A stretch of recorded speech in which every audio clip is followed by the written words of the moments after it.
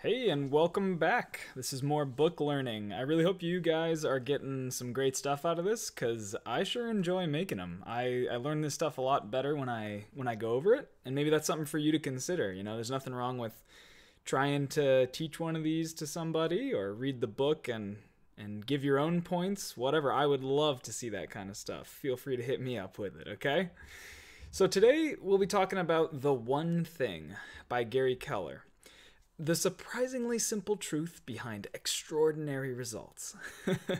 Now, I know I say this about every book, but this is the one book that you need to read right now. Okay, that might be exaggerating, but only a tiny bit, because the concept that this book teaches augments everything else that you're trying to do in your life. The concept is this: every day when you wake up, every time you think about your relationship, every time you start work on a project or anything, you ask yourself this question: what's the one thing I can do such that by doing it, everything else will be easier or unnecessary? I'll read that again. What's the one thing I can do such that by doing it, everything else will either be easier or it'll be completely unnecessary? This question gets to the heart of prioritization. So here is a great quote by Gary Keller, the author. He says, "When you say yes to something, it's imperative that you understand what you're saying no to." This is the point of this book. He's basically saying that if you don't ask yourself this question, you end up spending your time on everyone else's priorities, or just wasting your time in some other capacity. If you choose to do one thing, then you miss out on another. This is called opportunity cost. Opportunity cost can apply to money as well, and that's where it's used a lot, but money is a replenishing resource, so we won't worry about that as much. We can always make more, but we will never get our time back. So we need to guard and cherish our time. Whatever our goals in life are, if we ensure that we're spending our time working towards what's most important to us, we'll be the happiest and the most successful. And here's the kicker. Notice that the second part of the question is everything else will be easier or unnecessary. He draws a comparison to dominoes.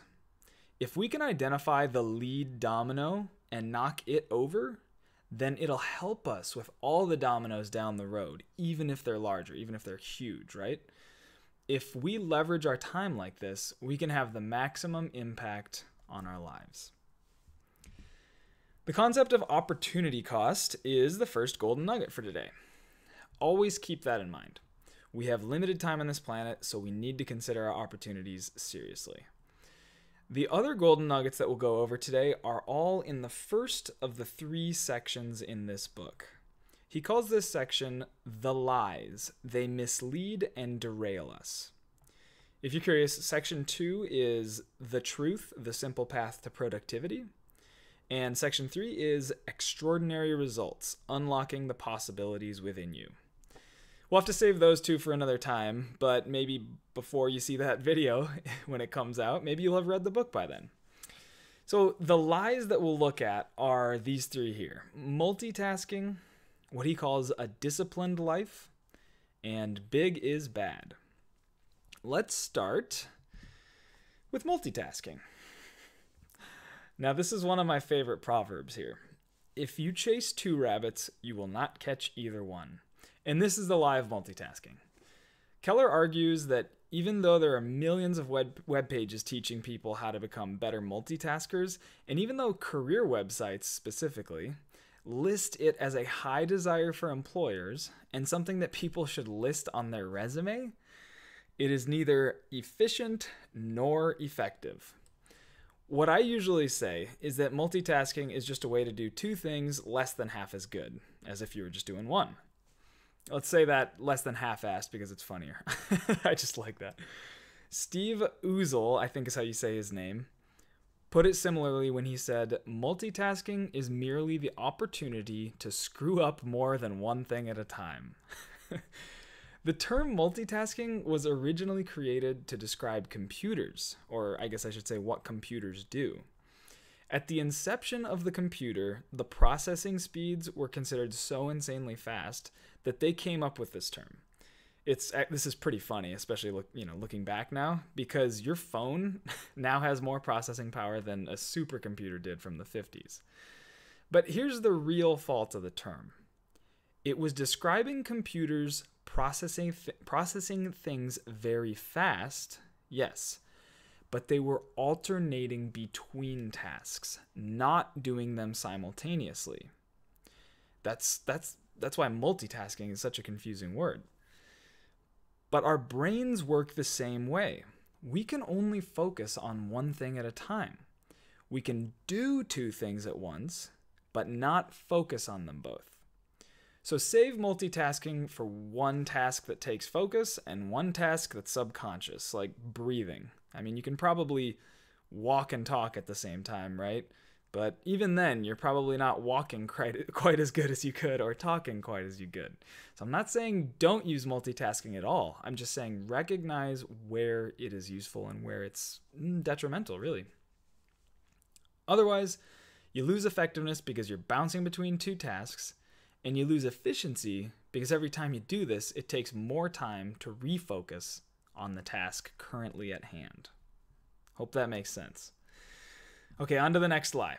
A disciplined life. He says you don't need to be a disciplined person to be successful, because success is about doing the right thing, not about doing everything right. This gets into strategy versus tactics, which I talk about from time to time. And this is why I focus so much on fundamentals, like getting the right mental attitude towards whatever you're approaching. Tactics are important, and it can take a long time to learn all the details that are needed to be successful in really any area. And I think that's why people focus so much on the details, because they know they're hard to get. But if you're running in the wrong direction, it doesn't really matter how fast you're running. Keep that in mind, okay? Now, he says that you don't need discipline. What do you do? What do you need? You need habits. Rather, you need just enough discipline to turn something into a habit. Researchers at the University College of London did a study that showed, on average, it takes 66 days to develop a habit. Some are easier, some are harder, but maybe this gives you a good baseline. Have you ever tried to do something for like a week? Or maybe you even made it a New Year's resolution or something? Like, I'm going to go to the gym all of January, and then I'll be in great shape. And it still didn't stick, right? This is probably why. It takes quite a while to establish a new habit, especially if it's a really good, life-changing one, or something completely different than what you're used to. The good news, though, is that less and less discipline is required once you establish that habit, so you can use it on something else. If you want to learn more about developing good habits, be sure to check out the video on Awaken the Giant Within by Tony Robbins, if you haven't already. That is a fantastic one. Okay, the third and final lie is that big is bad. There's a book called The Magic of Thinking Big that I really like. I'll definitely do a video on that at some point. But a big takeaway from that is that just allowing ourselves to think big opens up our creativity and helps us find a way to do things we previously might have thought were impossible. Here's another one. Have you ever read The Road Not Taken by Robert Frost? Man, this book, the one thing, this is like, it's inspiring a lot of stuff that I really like. It makes me really think about all this great stuff. So, this poem, it's a very short poem, The Road Not Taken. So check it out after this. But Robert Frost basically says that he took the path in life that others were afraid to take, and it made all the difference for him. Remember that our lives are about progress, so don't be afraid to take that step, to dream big a little bit, right? Have you ever heard that good is the enemy to great? That's the next thing here. Keller says that usually it's not obstacles that prevent us from achieving our goals, but it's a clear path to some lesser goal. This is definitely how I feel about the decade I was in corporate America. It was a clear path. a less risky path maybe in some ways, and it kept me from my real goal for a long time. But no more, I say. And I hope you say the same thing. And that makes me think about what I'm really capable of. What are you really capable of? None of us know until we try. So let's embrace that this life is just about experiments and progress. Let's think big and not hold ourselves back. There will be plenty of people out there who try to do that crap. So let's not be our own worst enemies. So here's what I recommend you do, and I promise I'll do this too. Tomorrow, when you wake up, ask yourself, what is the one thing I can do today that will make everything easier or unnecessary? And then do it. Do that first thing. Just do it. And try to implement it in more specific ways, like, what's the one thing I can do with my fiance such that everything around our wedding will be easier or unnecessary? That's our summary for the day.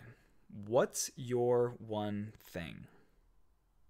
Okay, and now on to the exercise. Pop open the exercise using the button and answer these 3 questions. 1. What do you think of multitasking? There might still be some arguments, some good ones maybe, but just tell me what you think about it.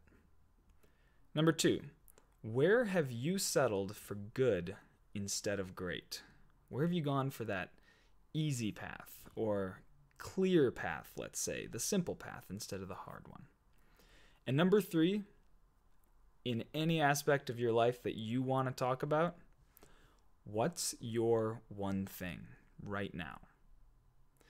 All right, hope this one was really helpful for you guys. I know this book got me a lot more focused and a lot more able to prioritize where I'm spending my time and what I'm doing with my life, really. So hope it does the same for you. Pick it up, read it, let me hear what you think about it, and I'll see you all next time.